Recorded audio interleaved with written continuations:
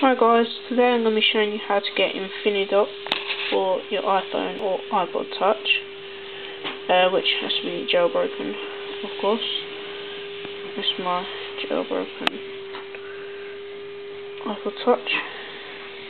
Okay, I need to open up Cydia. If you like how fast my Cydia loads up, then leave a message and I'll make another video. You need to go into Manage and go to Sources.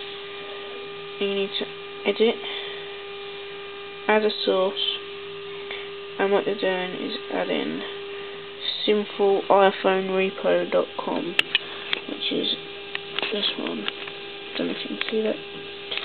simpleiPhoneRepo.com. It'll be in the description over there somewhere. Anyway, once you've added that, just click on Done. And go into search and search for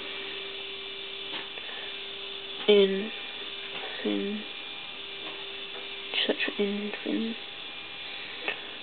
and it's called infinidock cracked here, this one, see, infinidock cracked.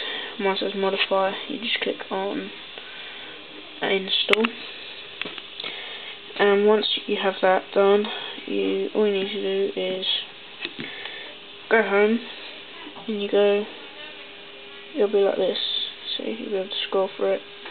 You go to your settings, go to infinidock, and you can choose how many icons you have in there. So say I wanted 6.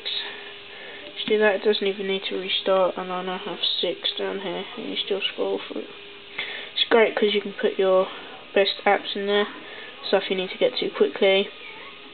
You don't need to reload it to change how many you have. There's a load of settings you can change for it. It's pretty cool. So just follow.